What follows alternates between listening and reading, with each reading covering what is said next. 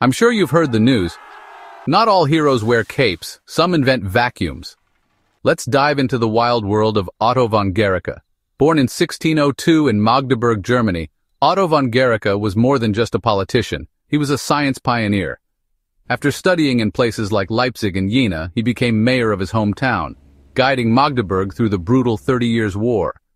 But Otto wasn't just about politics. He got curious about what's all around us: air. Obsessed with natural philosophy, he invented the air pump, the first machine to create a true vacuum. His most famous experiment? The Magdeburg hemispheres, two metal halves that, once the air was pumped out, even teams of horses couldn't pull apart. Otto's work showed how powerful air pressure really is. He didn't stop there. He studied atmospheric pressure, weather, and even tinkered with early electricity. Otto von Guericke helped us see the invisible forces shaping our world.